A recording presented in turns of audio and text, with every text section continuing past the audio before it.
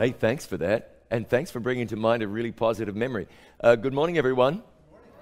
Nice to see you here today, and what a beautiful facility. So congratulations to the church family for accomplishing this under God's direction. This is really a very special place. Yeah, Auburn, those were the days, and back before then, Tacoma South Side, we got around once upon a time. I remember my little boy was in a stroller. He's now 21. So that was when we were in Tacoma the first time. I wore a younger man's clothes back in that day. What an inspiring service this has already been. Were you blessed by Janice's baptism? Amen. I hope you were. What a powerful testimony. Baptism, as we know, is not a declaration that we've made it. It's a declaration that we've come to a realization that if we're ever going to make it, we need Jesus in our lives, and we accept Him wholeheartedly.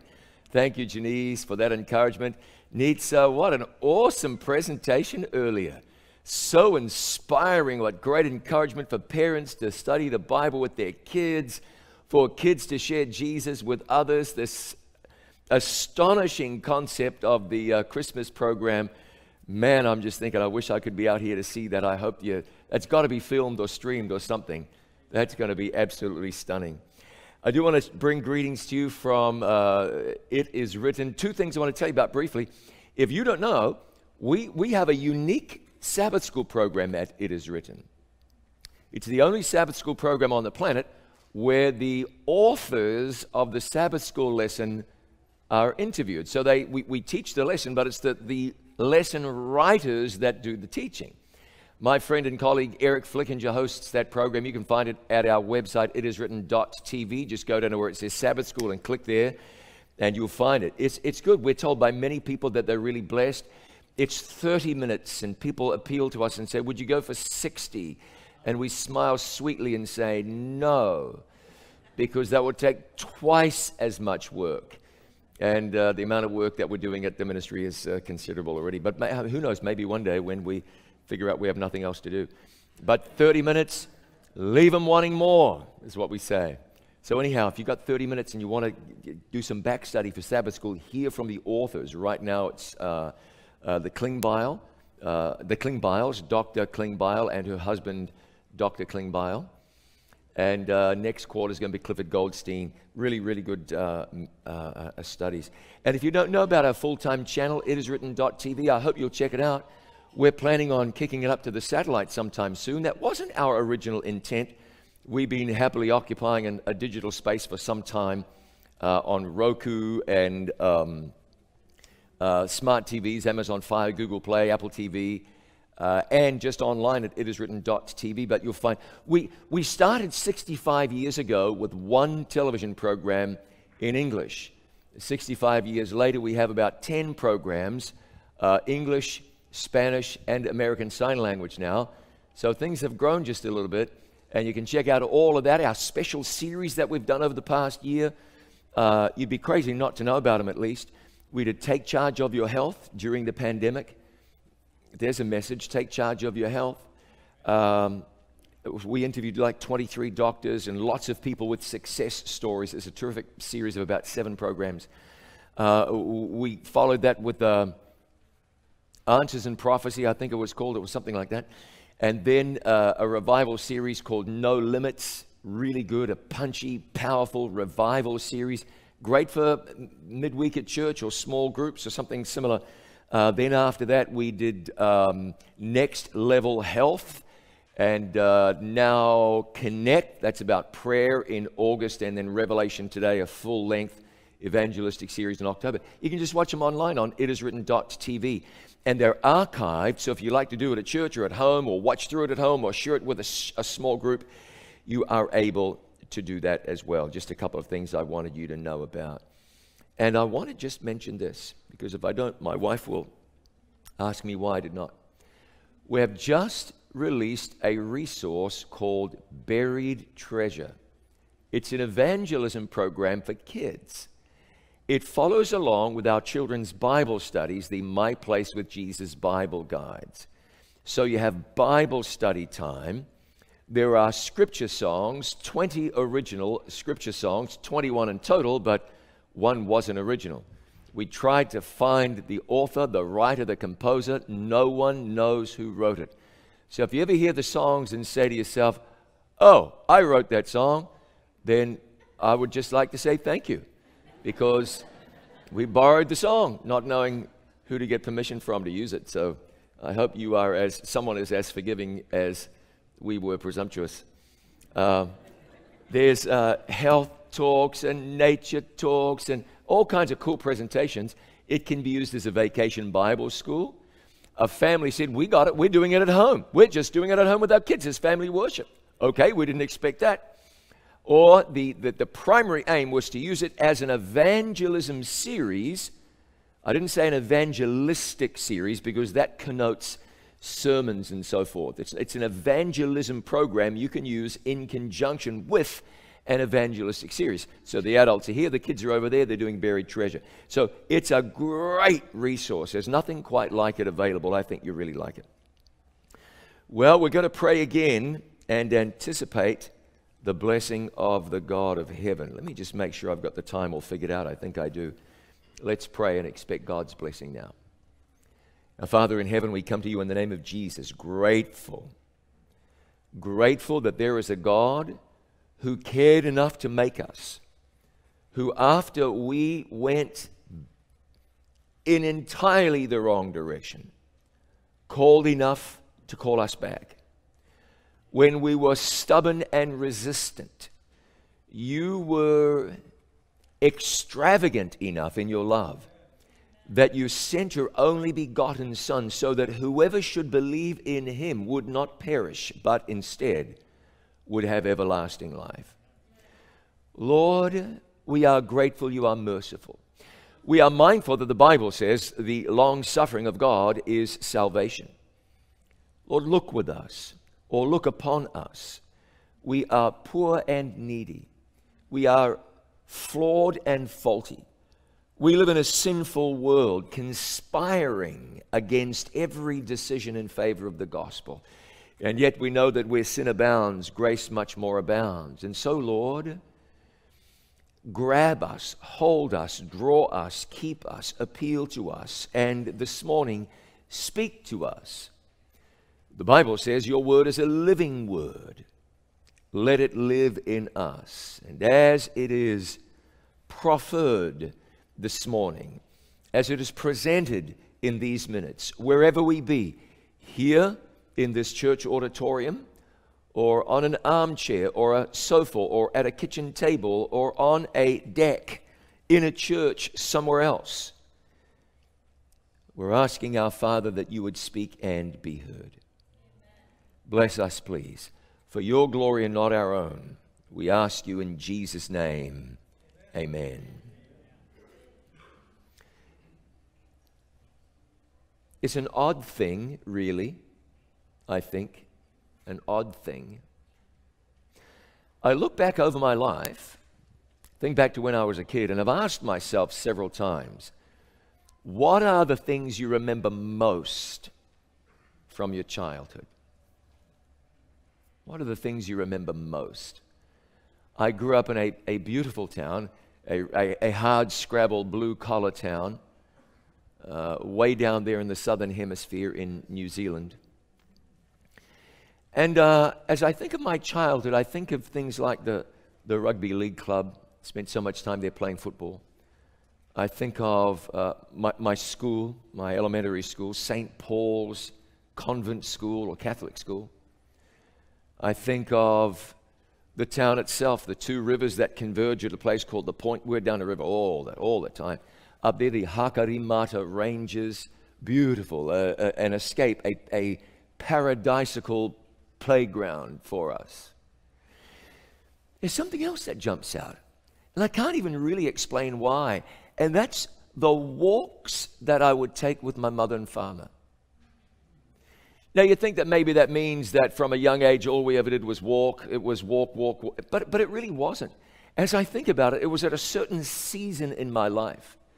I don't even recall how old I was at the time, but I think I was about 12. And someone would say, let's go for a walk. And it would typically be in the evenings or maybe a Sunday morning. I remember one Sunday morning. And we'd just walk. There are wonderful places to walk. You can walk on both riverbanks. These days, there's a river walk on both riverbanks. You start here, walk down there, get to the other river, walk up here. Back then, it wasn't quite like that, but we could still walk on the riverbanks. I don't know that we never, I don't believe, ever went up into the ranges together. Beautiful. In another place, you might call them mountains. They're really, really hills. They max out at 374 meters, 1,220 feet. I guess where I'm from in Tennessee, that'd be mountains. Covered in native bush, native birds gladdening the place with their beautiful songs. But I just remember walking with my parents. I don't quite know what it was. I remember on one particular day we went to the foundations of what would become the New World Supermarket and walked across the concrete blocks and a few beams, I guess, or joists or some such thing. And I guess it was just together time. Maybe it was an opportunity for me to enter into my parents' world, or them to enter mine, or maybe the joy of it was that for a moment our two worlds became one. But I remember the walks. We didn't walk ourselves to death.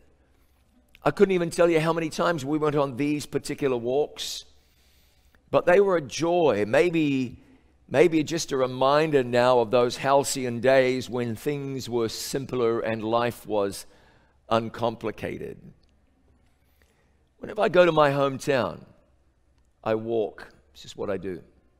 Doesn't even matter where I go. I just want to walk around and breathe the air and stand at the riverbank and look down to the river. You look down from where we live, and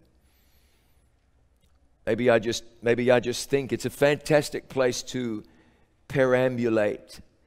My own children, I'm sure, have memories of walking in my hometown. They've visited down there a handful of times, and on one occasion, I'd been telling my kids about this magnificent bushwalk that I'd never done. You get to the top of the ranges and then walk 5 or 6 hours, and it ends at a stand of kauri trees, which are something like sequoias, but not nearly as big. They're a magnificent native tree, and the day we did, we might have got away a little late, I don't know, but we didn't give ourselves quite enough time, and we didn't know that the trail was going to be all muddy and a little bit of tough going. I think we walked the last half hour in pitch blackness, hoping we would stay on the trail and not tumble down it into oblivion. It might not have been our finest moment, but I'd like to think that one day when we are gone, my children will remember walking with their parents something like I remember walking with mine. We walk together a lot as a family. Sabbath afternoons, we'll often walk. And it's not a hike. I mean, not really. Our version is a little more leisurely than that on a Sabbath afternoon. But in our part of eastern Tennessee, there are outstanding walks or hiking trails everywhere. If you are prepared to drive 45 minutes or so, and I hate doing that, drive to go walking. I'd rather walk to go walking, but you know what I mean. If you're prepared to drive the better part of an hour, then you're going to be smack dab in the middle of world-class walking with mountains, well, okay, big hills, and rivers. It's incredible. It's a wonderful time for us as a family, for my wife and I to just have that together time and be away from the distractions that the real world offers us. I know you've reflected on this. Jesus was a walker. He walked. If you look at a map, you'll discover that Capernaum, way up there, not very far from Lebanon today, a city that the Bible refers to as Jesus' own city. He spent a lot of time up there. It wasn't really very far from Nazareth where he was raised. But you know that Capernaum in a straight line is about 80 miles from Jerusalem. And Jesus never once caught the bus. Always walked. There's no mention of him traveling by donkey. There weren't too many other options back then in the Middle East. You either walked by donkey. The pictures always seem to show the wise men from the east traveling by camel. I suppose that would be an option. But I've never seen too many camels roaming around Israel, at least. We imagine Joseph and Mary walking from Nazareth to Jerusalem for that census back then at the time of Jesus' birth. Jesus was born after a long walk. He was a walker. And so you know, and I'm reminding you of this, that our camp meeting theme is, what is it? Walking forward.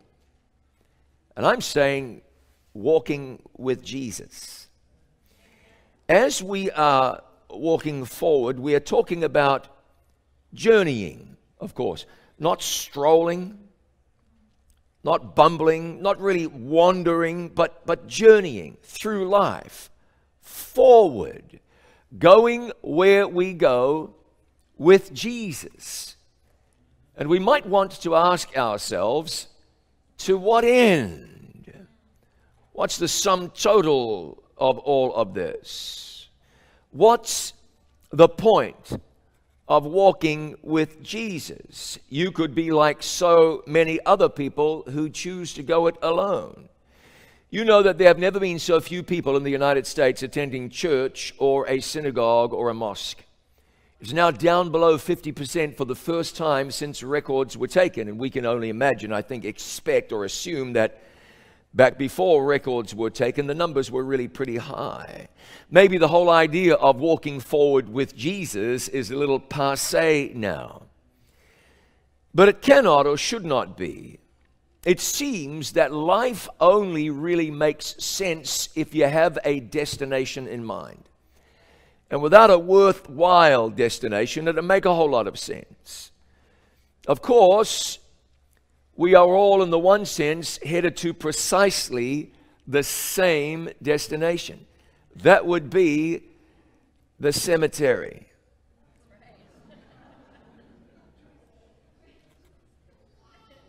But what then? If there's something beyond this life, how do we get there?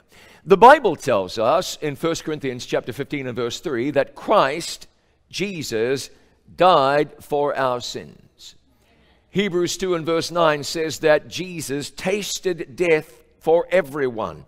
And the Bible states several times that Jesus is or was the propitiation for our sins, the atoning sacrifice for our sins. He is, according not only to John the Baptist, but according to John the Baptist and others, the Lamb slain from the foundation of the world. John the Baptist said, "Behold the Lamb of God."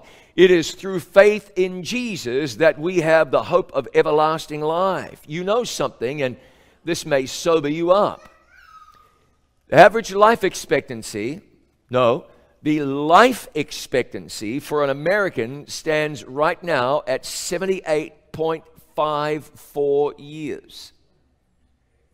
It's a little sobering. Do the math. That doesn't mean you're damned or restricted only to 78 and a half years, but that's the average life expectancy here in these United States. But God says, "I have better for you." And He offers us a life that measures with His life. Now, you might not want that. You may settle yourself with what you get from life on this mortal coil. I would say that would be settling. I wouldn't want what Jeff Bezos has if that's all I was getting. He's spending $28 million to fly in a rocket. He's taken his brother with him. That's $56 million. For 10 minutes. 10 minutes, $56 million. That's expensive. You may wish to have his kind of money. I don't know if you ever read about this. Somewhere in Colorado, on land Mr. Bezos owns, he's hollowing out the inside of a mountain to build a clock that will tick once a year and chime once every 10,000 years. There's some philosophical, esoteric reason for why he's doing it. But it is, as you might imagine, costing a gargantuan sum of money. It's not for research, it's for vanity. It's not helping the world, it's, I don't know what it's doing. Ticking once every 365 and a quarter days. See, you could have that. You could do that. if you wanted to. Now, I will say this, there's nothing preventing a man having that much money and having Jesus as well. That would really be having the best of both worlds. But we've got to want a little more than this world offers. I don't remember much religious instruction that I learned while I was attending St. Paul's Catholic Elementary School, primary school. But the one verse of Scripture that I remember was one that changed my life when, as a successful broadcaster, I was considering my future. Would I stay with my career, or would I be not only a Christian, but a Christian in a really small church that I'd heard practically nothing about? The nun, Sister Mary Dionysia, did teach us, what does it profit a man if he gains the whole world and yet loses his soul? That spoke to me. And I wonder if it speaks to you. What are we pursuing in this world? What are our priorities in this world? A French chef recently did something quite remarkable. He was one of only 27 chefs in France to have a restaurant that has been awarded 3 Michelin stars. That's currently. Now, a Michelin star, I mean, that's like an Academy Award. That's like the Nobel Prize for chefs.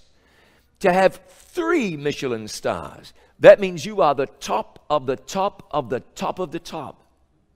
But after having 3 Michelin stars for 20 years, his restaurant was in an out-of-the-way location in a village quite a long way from anywhere. He contacted the Michelin people and asked them, what do I have to do to give these back? He said, I don't want them anymore. He said in an interview with journalists, I know that I will be a lot less famous now, but I don't want them. He said it was time for him to redefine his priorities. For 20 plus years, he'd been living his life from one dish to the next, never knowing when the Michelin judge is going to walk through his door. They would come 2 or 3 times a year. He had to be at the top of his game every single time. And after 20 years, he said, I want to do something else with my life. You can get to the top of the mountain and discover the view really isn't very good. That's what had happened for this guy. 20 years of that kind of pressure. He was the elite. He had precious few peers.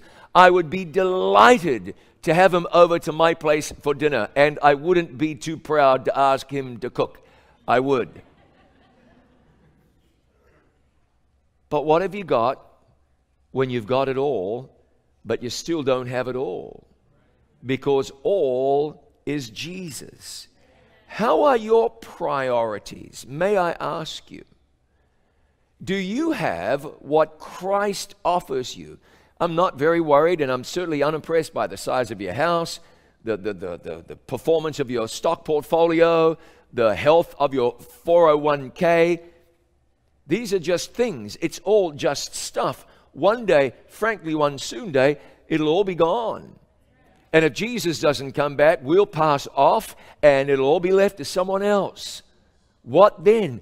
It's unimportant in the big picture. Oh, no, it's okay to have a nice car, nice house, and big bank balance. It's all good. I'm not against that. You know I'm not.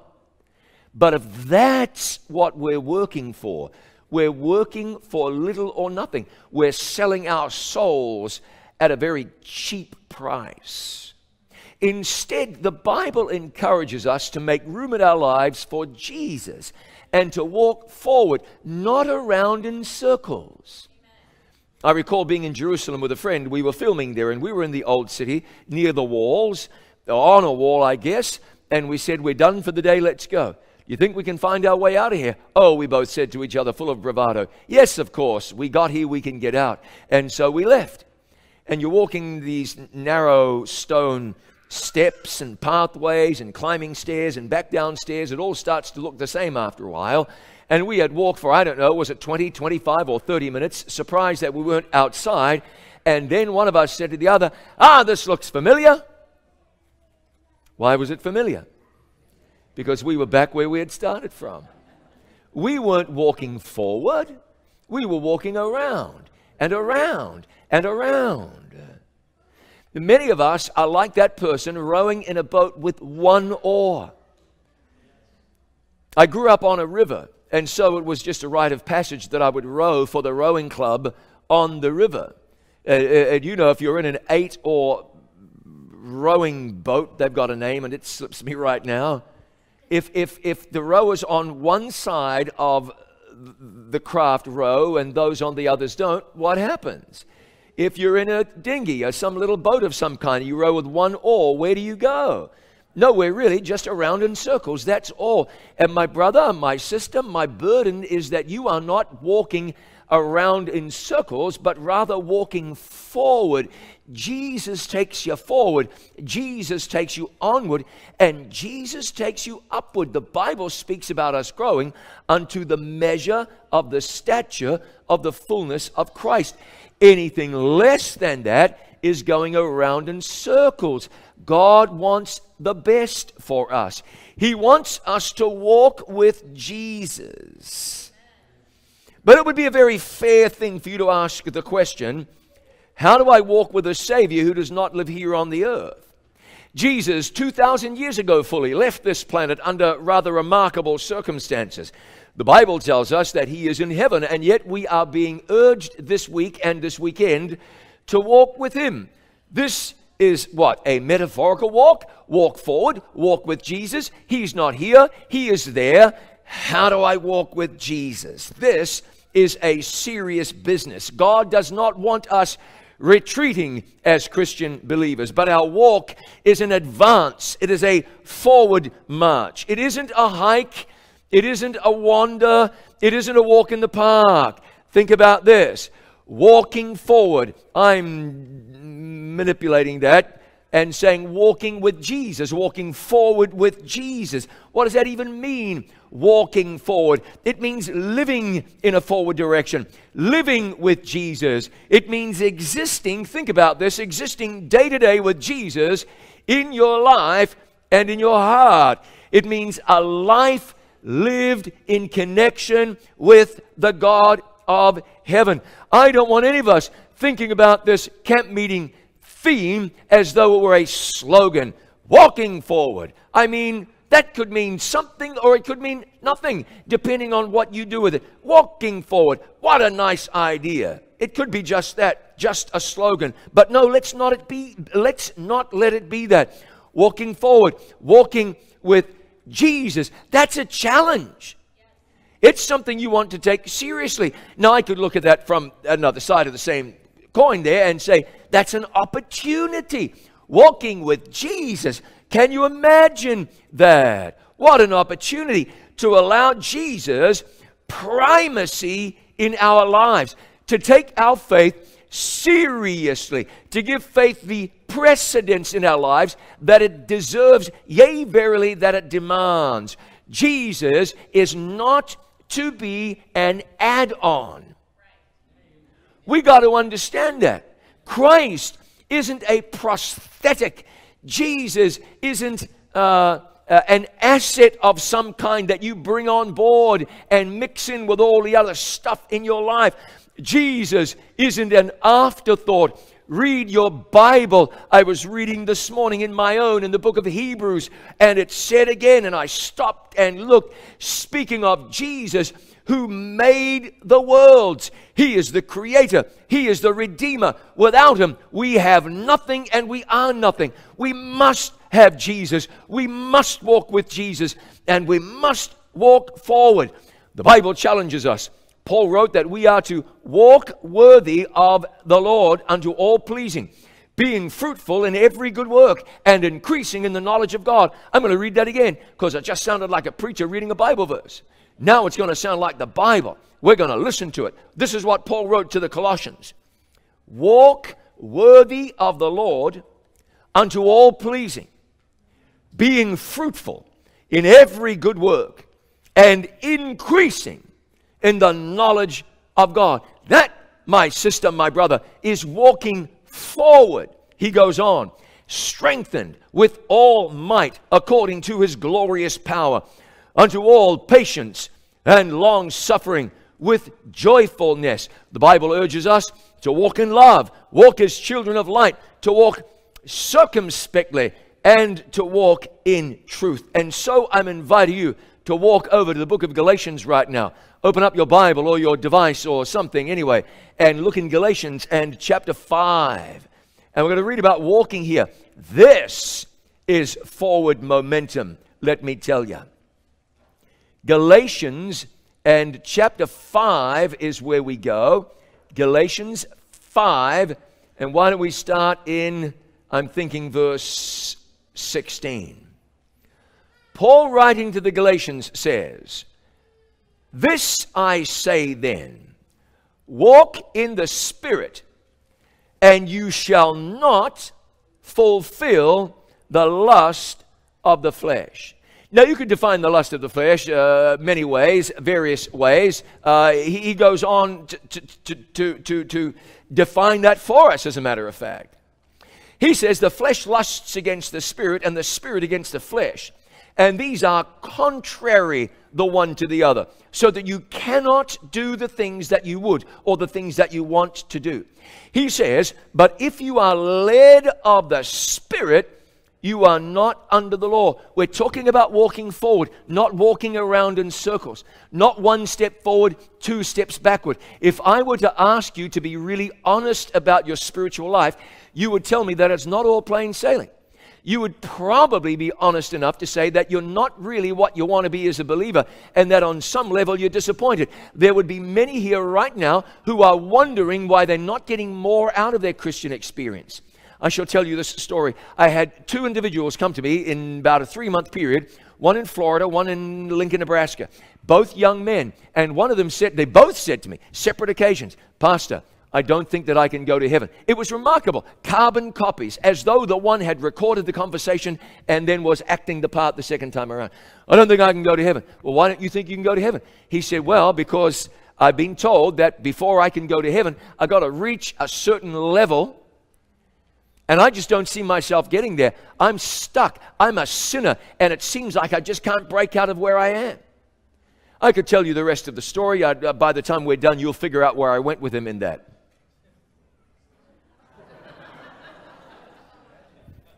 Should I dance? Oh, no. Not me. When I became an Adventist, I was so glad, man, they don't dance, those people. Thank you, Jesus. Where were we? "I don't think I'm good enough to go to heaven." Young man told me. 2 young men. I explained to them that of course they weren't good enough to go to heaven. "Oh, hey, how you doing?" "All right. What you got?" "I've got my marriage to God." Yes. He just told me to speak. Yes. Because I found a spot where it says in the Yes, Bible, right you here tell in me. Galatians you're at. Yes, you're right where I am. And it says, Yeah. You want me to read it? I have to put can't my ignore it. glasses on. "But if you're led with the Spirit, Yes, you're yes. not under the law." Yes, I just read that. That's fantastic. And I feel in the spirit of heart where Yes. I do want to go with God, His Amen. way, His will, His want. Well, you're in the right I've place. given up all my money, or I don't want to go. No. The flesh. Well, you just keep on I praying. do want to go the will, the way, the want of God. Exactly. And I totally have seen Jesus and the things of Oh, God. fantastic.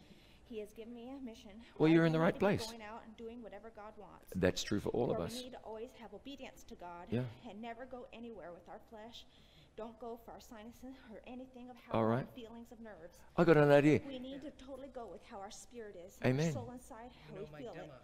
I've even been told by totally taking stands, God has even spoke down. We need to be taking things totally out Amen. and going by how God wants it, All right. not of our own wants. I got an Going by idea. What God wants. It's The His pastor- will, His way, His Pastor want. Mike Dema.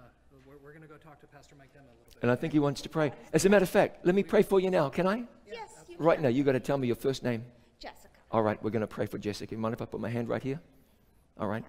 Father in heaven, what a blessing to have Jessica here today. And she is hearing your voice, holding her Bible, reading your word, wanting your will to be done in her life. We all want that. And we pray that you would visit Jessica, come close to her, give her a settled peace, and give her day to day the assurance that comes from knowing that she is a child of God. Amen. We thank you and we pray for our sister especially. In Jesus' name, amen. Thanks for being here. God bless you today. Thank you, Jessica. So my young friend was telling me, I don't think I'm good enough to go to heaven. And my response to him was, welcome to the club.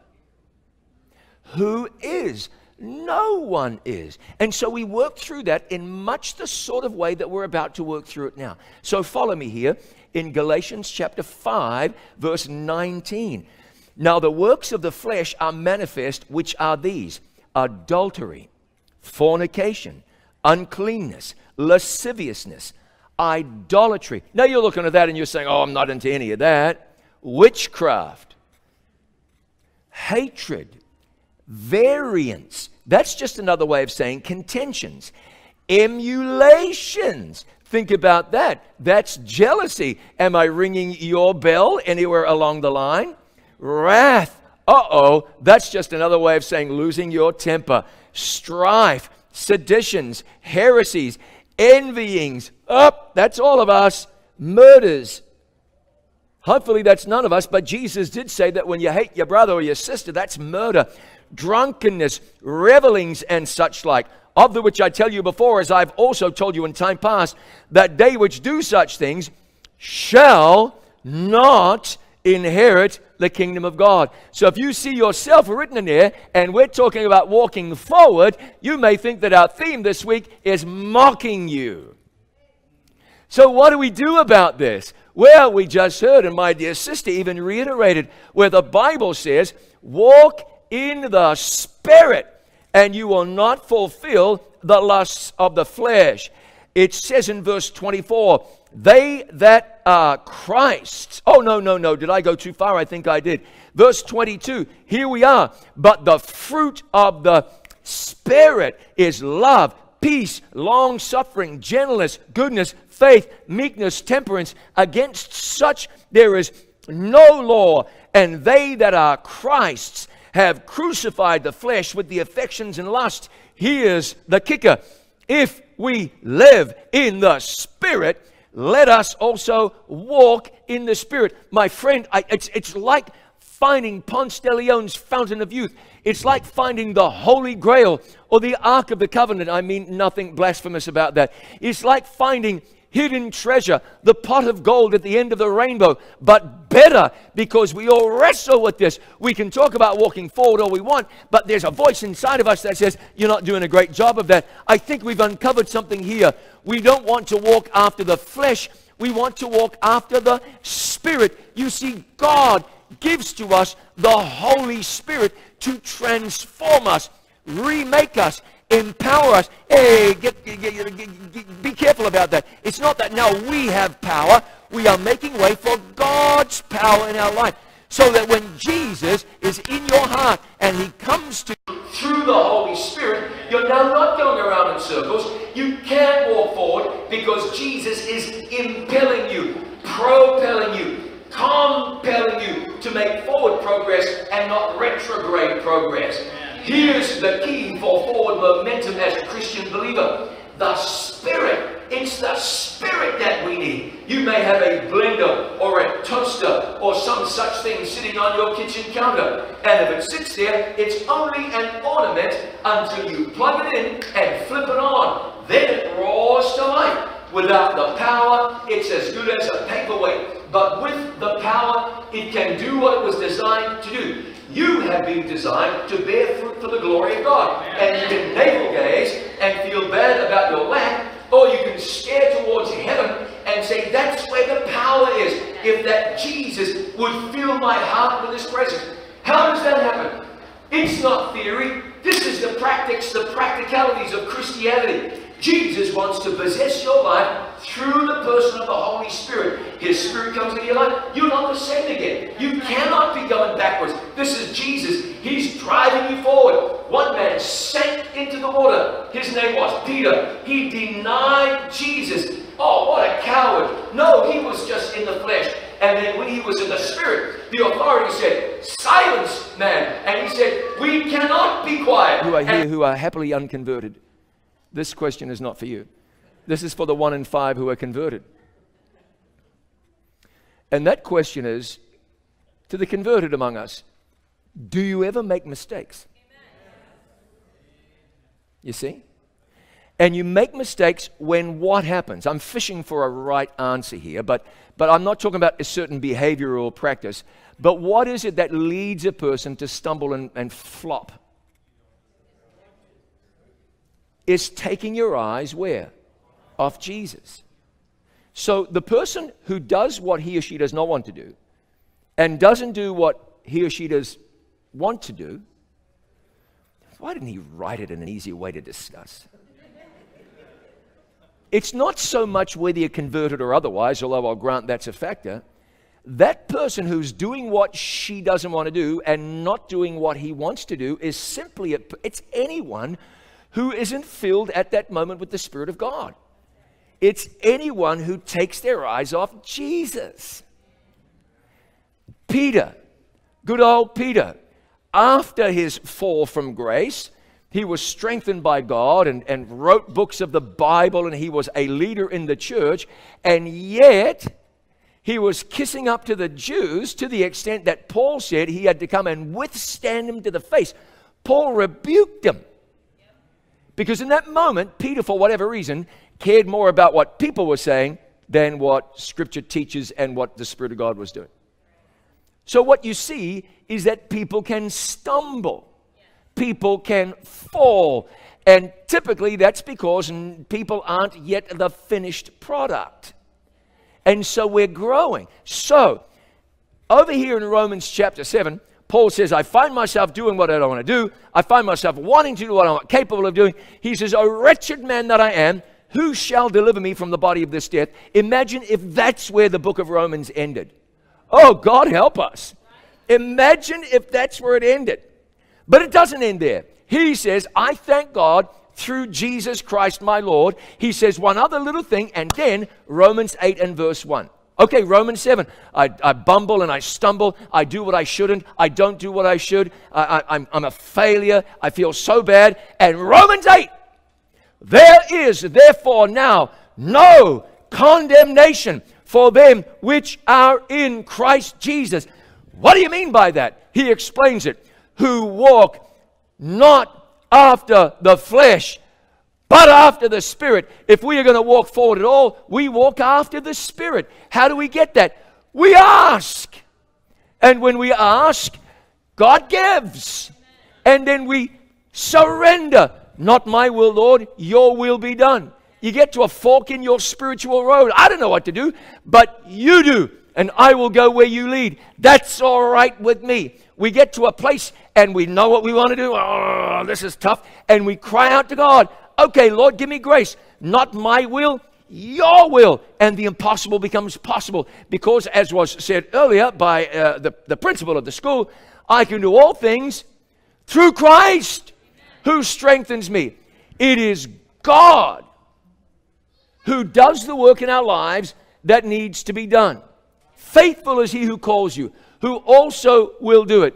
It is God who works in you, both to will and to do for his good pleasure. How does he do that? How do we walk forward with Jesus? Through the presence of the Holy Spirit in our lives. So if you can just be sensible enough to pray the prayer and say, God, give me your Holy Spirit today, you will see amazing things happen. And it's not a one and done. Don't pray that at 6:20 in the morning and then forget about Jesus the rest of the day. Keep in touch with God. But the more you pray, the more you pray. The more you call out to God, the more you call out to God. The more you reach out and grab hold of his hand, the more constantly you will hang on to his hand. We want to walk forward, and there's only one way forward, and that is with Jesus, you understand. For the law of the Spirit of life in Christ Jesus has made me free from the law of sin and death. Verse 3, for what the law could not do in that it was weak through the flesh, God sending his own Son in the likeness of sinful flesh, and for sin condemned sin in the flesh. Jesus did it. Jesus paid it. Jesus triumphed. Jesus was victorious so that the righteousness of the law might be fulfilled in us who walk not after the flesh, but after the Spirit. And it's interesting, that word walk that you read again and again and again and again and again in the New Testament, the word walk, it means, funny enough, to walk. Walk in a line, maybe like march forward. It means forward progress. The Greek word is peripateo, where we get the English word today, peripatetic, which you might call a kind of a wandering existence, the peripatetic existence of someone in the military. You're kind of constantly on the move. And here the Bible is talking about walking, peripateo, being constantly on the move. For verse 5 says, they that are after the flesh do mind the things of the flesh, but they that are after the Spirit, the things of the Spirit. You're going to walk forward, walk in the Spirit. How do I get the Spirit? Ask. And then what? Believe. And then what? Expect God to do His thing. There's a temptation that's bugging you, and you know it's bugging you, and you hate it, and you want to go forward and not backwards. It's like you're doing okay, and then along comes this temptation. It is like a hurricane or a tornado. It'll pick you up and take you backwards. Oh, no, no, no. That's when you cry out to God and say, Lord, I'll fall. As sure as night follows day, I will fall here unless you do something great. I cannot go forward. It's too big. Amen. But not for you, it's not. So God, open the way. Lead me forward. Give me your grace. And before you know it, the roadblock is gone, and you're walking forward, not backwards. This is what Jesus will do. I want to see if I can make it ever so slightly more practical for you. So Nicodemus comes to Jesus under the cover of darkness. He tries something called righteousness by flattery. Oh, teacher, we know that you must be sent from God because no one can do the impressive things that you do. And Jesus is like, oh, forget it, man. You must be born again. Oh, what do you mean? Oh, now he tries righteousness by stupidity. Oh, you think I got to go back inside my mother's womb and be born all over again? No one, the story doesn't mention that his mother was standing 8 feet ago and she went 8 feet away. Bad enough the first time, Nico.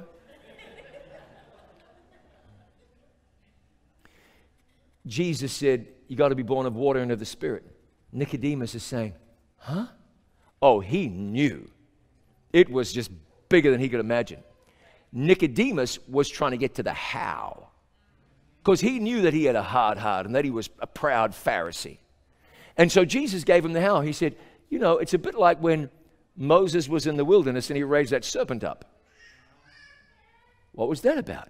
The question is, how am I to be born again? Jesus said, remember the serpent in the wilderness. Are you with me? Yes. All right. How am I to be born again? Remember the serpent in the wilderness. So if you go back to Numbers chapter 21, they're moaning and complaining as they wander through the wilderness, and God says, I'll get your attention. And he sent venomous snakes in their midst. Many of the people were bitten, and they began to die. It's Numbers chapter 21. And what's fascinating about this is that they come to Moses and they say, oh, Moses, you got to help us. And Moses did. He went to the Lord. He prayed for the people. The Lord said to Moses, make a fiery serpent, set it on a pole. It will come to pass that everyone that's bitten, when he looks upon it, shall live. So here they were infected by the venom of sin. They were dying. God said, I have a solution. I want you to go from dying to living. Here's all I want you to do. I want you to look. Look with faith. Why is it a serpent? Because Jesus became sin for us. Look to the crucified Jesus, the snake on a pole. That was the Savior on a cross. Look to him. And the most amazing thing happened. When they looked at the snake on the pole, they lived. There it is. That's to be born again. That's to walk with Jesus. That's to receive the Spirit of God into your life. Where are you looking? If you're looking to Jesus, you're going to be receiving from Jesus and experience His power. If it's 1 part Jesus and 15 parts Netflix, you're going to wonder why it's like driving in a car with no air in the tires. You're going to wonder why. It's just because you're looking in the wrong places. You understand that by beholding, we become changed. What we focus on is what we turn into. It's just how it is in life and everything. If you study neuroplasticity, the scientists will tell you that your brain is literally changed by what you focus on. It's remade and rewired based on what you focus on. That's what the apostle wrote 2 millennia ago. It's a scientific fact. If you look to Jesus, it will change your brain. It'll make you into something new. It'll rewire your thinking and your mind. It will have a transformative effect. Moses made a serpent of brass, put it on a pole. It came to pass that if a serpent had bitten anyone, when that person looked at the serpent of brass, he lived. And here's what's interesting. The next verse says, and the children of Israel set forward. I just love it. After they were healed, forward momentum again. Even when you fall, let Jesus forgive you. Forward momentum again. We are walking forward. How is it with you today, friend? Are you walking with Jesus? Are you walking forward? You're not going around and around in circles, are you? Well, if you are, that's why you're here today. Because now we're going to do something about that. We're going to look to Jesus and we're going to receive His Spirit. And no, you're not going to get a confirmation email. It's written in the Bible. This is the confirmation email. When you believe, you receive. It's as simple as that. When you believe, you receive. It's not the power of positive thinking. It's the power of faith, which is, frankly, very positive thinking. No more backwards, because we're going to look to Jesus. No more circular motion. It's onwards and upwards now, because we are looking to Jesus. We get ourselves confused sometimes. You know the Euros are on right now, the European Soccer Cup or something or other. European Football Championship. A group of fans from France was really keen to see their team, France, play against Hungary. And so they got in a car and they drove to Bucharest to watch France play Hungary. What's the problem? Bucharest is in Romania. They made the same mistake you did. They turned up, and no, they flew, as a matter of fact. They got a transfer from Bucharest to, I don't know why, they never saw the sign saying, welcome to Romania. Traveled downtown Bucharest, went to a bar, and then figured it out. Wrong country. It's happened before. A few years ago, some Bilbao supporters chartered a plane and flew to Bucharest instead of Budapest. Some Belgian soccer supporters wanted to see Belgium play Wales. So they got their sat-nav out, that's what they call a GPS over there, and they typed in Wales and drove to Wales. Well, they really needed to be going to Cardiff in the country of Wales. Instead, they went to the village of Wales near Sheffield in South Yorkshire. There's not even a soccer field there, just a cricket pitch. Thankfully, they were only 200 miles out of their way. I guess they probably made it for the game. They were heading in the wrong direction. We might be doing the same thing. We're about walking forward as Christians, not backwards. Walking where God wants us to go, not getting off course. Why don't we settle it in our hearts today? Jesus, we know where we're going. We sure don't want to end up in the wrong place. We need your guidance, your Spirit, your remaking. Give me grace to walk forward. I want to walk with Jesus. We're going to pray that prayer right now. Our Father in heaven, we're thankful today for the promises in your word, for the provisions of Scripture, for the grace that is resident in your heart, for the power in your Spirit, for the assurance that we can have heaven even now. Friend of God, is it your prayer to walk forward? You know now what it takes for us is to be filled with the Spirit of God. We want not, Lord, to walk after the flesh, but after the Spirit. And we thank you that there is no condemnation for those who do so. We don't expect that we will never put a foot wrong, but we do expect that we will grow more and more and more and more. And we believe that you can do in us that which without you is absolutely impossible. We ask your blessing. We pray your will be done. And we pray you would fill us with your Spirit. I've got to ask you if that's your prayer. Would your prayer today be, Lord, fill me with your Spirit? If it is, would you raise your hand? Just lift it up.